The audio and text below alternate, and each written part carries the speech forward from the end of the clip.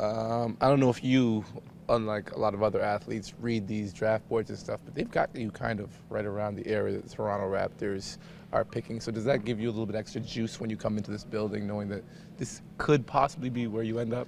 Right, Toronto being a team that went to the Eastern Conference Finals and having the top 10 picks, a great combination to have, and I think I would be able to fit well. And so, coming to this workout, I know I want to impress and show what I can do. And so, I was excited to come up to Toronto.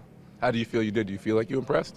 Yeah, I felt like I was able to show some things that I've been improving on even from the season, and being able to show my outside game and also the inside. And so just having a good mix here and being able to show what I can do. What do you think of the emergence of like the 6'10" three-point shooter now in the game? It's a relatively new phenomenon. Right. But is that what you grew up wanting to do, like seeing where the game was going? I've always grown up playing on the perimeter. I played point guard all the way up till 8th grade, and then I had a coach during my sophomore AU season saying, "Hey, you're like 6'9", time to go on the block." And so, I was able to take that summer and find a good mix of playing inside, outside, just taking mismatches. And so, being 6'11" and letting the shoot outside on the perimeter, it helps me at this position. The way the game's going, having a versatile four is huge. And so be able to play all over just as a player, non-position, is something I think huge. Yeah, now we had the pleasure of Steve Novak here for a little bit.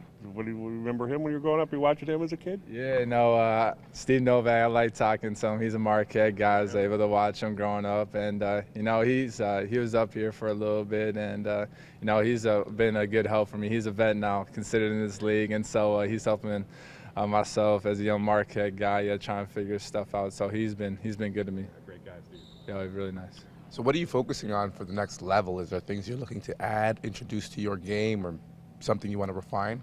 Yeah, I think just it's the next level, so I have to take my game to the next level. And so keep continuing working on my versatility. I know something I got to do is get stronger. And not that I have to get heavier, but just it's a man's league now, and so I got to put not weight on, but just some strength and be able to hold myself on the inside with some bigger guys, and just be able to knock down the outside NBA three-point line. That's something I've been adjusting to, and I feel like I've been adjusting to it well, but just being able to work all over.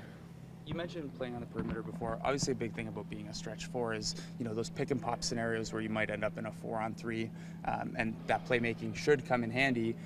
Is it tough to show those kind of skills in a workout setting like this, where it's just the two of you and they're not game situations necessarily? Yeah, obviously you don't get to go through all the game situations, but they put you through good workouts where you can show some stuff, and sometimes on yourself you got to show it your own, and so just find different spots to be able to do different things on the court and showcase what you can do. Obviously, you're not going to be able to do it all, but just be able to make the right decision and the right play.